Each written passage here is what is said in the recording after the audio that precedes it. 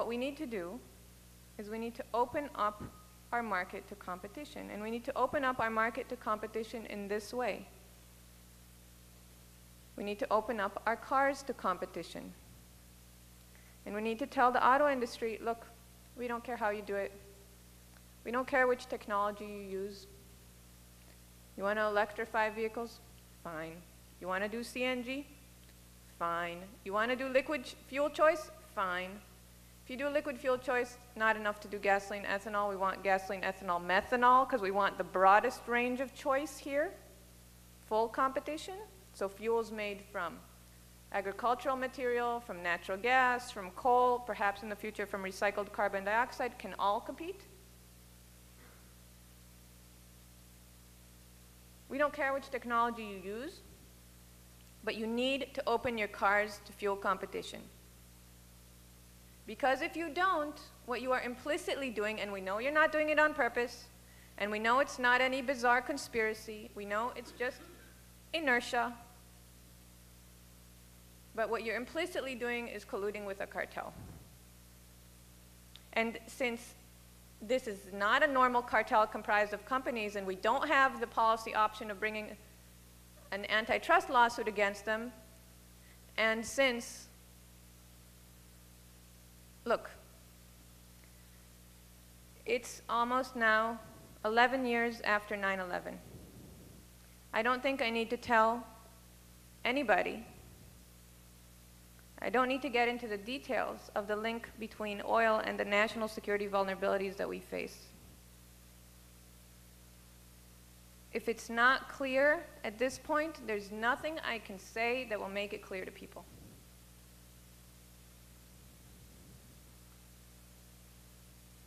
But we need to tell the auto industry, everybody gets this link.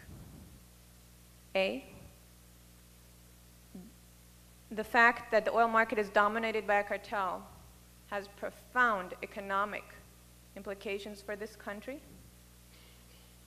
Because every time oil price spikes, we don't know why, economists don't understand exactly why, but what is known as every time oil price spikes, economy goes into a downturn. And a second spike now, in the current fragile state of our economy, is like a second heart attack to somebody that's just recovering from one. It's a terrible thing.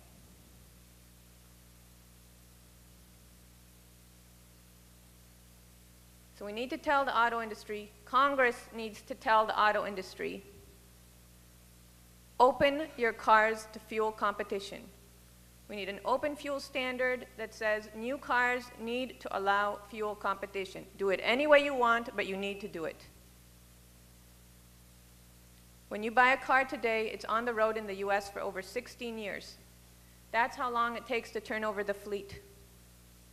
That means that every day, every week, every year that we wait is another day, week, year, 16 years down the road that we're going to be stuck with cars that are wedded to a commodity that is monopolized by a cartel comprised of countries that do not wish us well.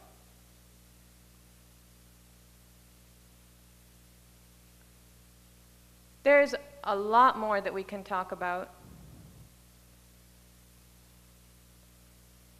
but I'm going to end on this point so we can have a vigorous discussion and questions, assuming you have questions. What I want to leave you with is that we are talking about something very simple here. If you think about liquid fuel choice, under $100 a car.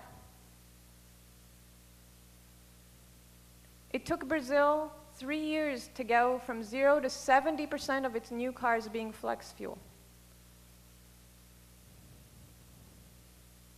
We're not talking about a technology that needs to be invented.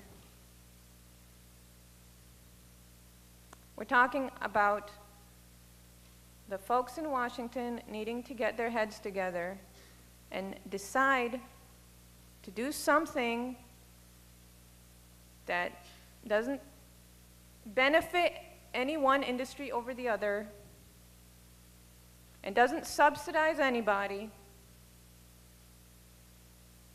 but creates an open and competitive market for transportation fuel so that we can turn oil into salt. Thank you, and I'm glad to take questions.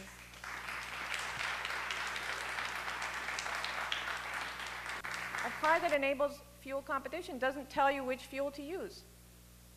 That's if we look at liquid fuel choice. If we look at electrified vehicles, you're not making a performance compromise at all. I had the very great pleasure of driving a Tesla. I like to drive. And I have to tell you, that was the most fun car I have ever driven. And the reason is, and one of the things that, I don't often do this, but I'm going to do this now. One of the things that most annoyed me during this campaign so far, there was one particular candidate who I know knows very, very well the importance of a fuel choice. I know he knows it very well. He understands everything that we talked about. And yet, he dared utter the sentence, "You can't put a gun rack on a Volt." Okay? And to me, that was incredibly infuriating. Because the purpose of a sentence like that, a Volt, of course, is the plug-in hybrid from GM. The purpose of a sentence like that, there's a reason I'm telling you all this. It's important to understand, because we can't let this happen to us. The purpose of a sentence like that is to say, some technologies, are manly men technologies, and some technologies are sissy technologies. And electrified vehicles, these are sissy cars. Now, I am all for arguing about particular policies, but when it comes to demonizing and sexualizing a particular technology in order to make it a culture war issue, I think this is utterly irresponsible. You can have a F-150 that's a plug-in hybrid. There's more room for the battery. They're not making it, but there's no reason that they can't. The bigger the vehicle is, the more room there is for batteries. And you can put a gun rack on it. If you look at what the military's doing, they're putting gun racks on, it's prototype stage, but gun racks on electrified tactical vehicles. They're not gun racks, they're machine gun racks. So my point is, there's no compromise with this technology. The issue with electrification, with electrified vehicles, is that they're more expensive now. Presidential candidates should all hope that the cost comes down. But we can't allow them to do certain things, okay? Here's what we cannot, the list of what you should not tolerate from your representatives, from your senators, from people running for president. Do not tolerate it if they say we're very dependent on oil, it's a serious problem, let's build, on one side solar panels and wind turbines, on the other side nuclear power plants. Irrelevant. They know it's not true, they know one thing has nothing to do with the other, so if they're telling you that, call them on it. Second thing, it's fine to say let's drill more, it's fine to say let's increase efficiency.